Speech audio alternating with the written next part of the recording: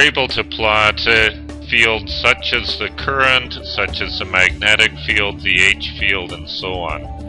There are many types of plots available. For example, with a magnetic field plot, it would often be of interest to look at arrow plot of the field in the empty space.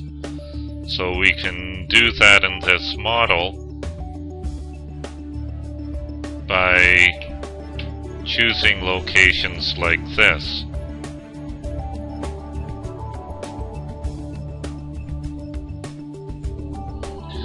Now in the empty space, you're looking at a plot showing the magnetic field value at different points.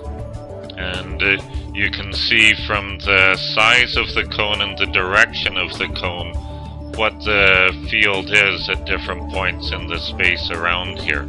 Again, if you wish to see the interpretation of the color more clearly far away from the coil, the logarithmic scale is a good way to cover more orders of magnitude nicely with a given color scale. You can also, of course, change the user range, for example, by going an order of magnitude lower on the maximum.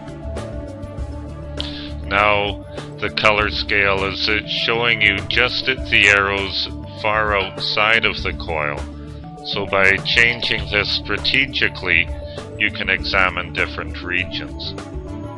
Besides making plots, the field analysis result dialog is also able to show you such things as the value at specified points. So if I want to know the magnetic field value at different points, I can either pick them off with the mouse and see the values echoed in the message area, or I can type in locations on the command line in order to see the values from precisely specified points. It is also possible to have standard locations to sample stored in a file. Finally, besides making plots and querying field values, you can determine many bulk properties as well. So for example, you will have a force existing between the coil and the plate, so you can click on the coil here and have the program tell you what will be the force on it. You can also inquire the power loss on the volume.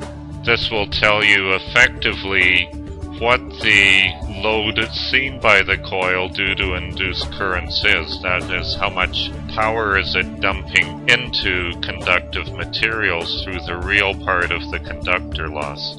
Finally, you can also query the flux linkage. For example, around the coil, you can find out what the total flux propagating around is.